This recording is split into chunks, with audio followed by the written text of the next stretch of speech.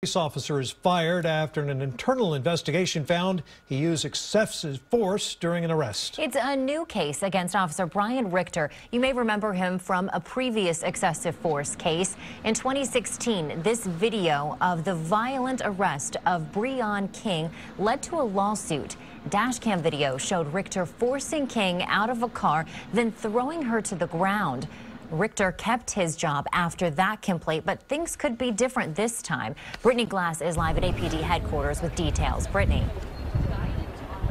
Robert, Sydney, that's exactly right. This incident is completely separate from the King case. In fact, it involves two officers, Officer Brian Richter and APD Detective Stephen McCurley. Now, their terminations come in response to an arrest they made in July of last year.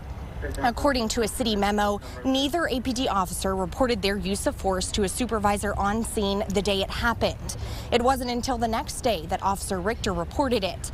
But video taken from APD's helicopter flying over the scene showed inconsistencies with Richter's story.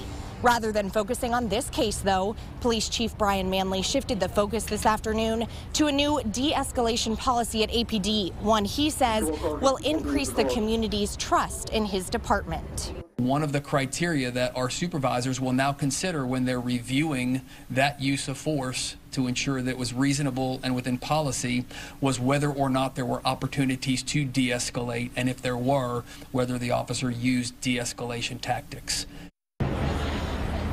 Chief Manley says officers have been using de-escalation practices for years, but it's never been part of official APD policy until now. As for Officer Richter and Detective McCurley, their case is still under review by the Travis County DA's office, and they are expected to appeal the disciplinary decision.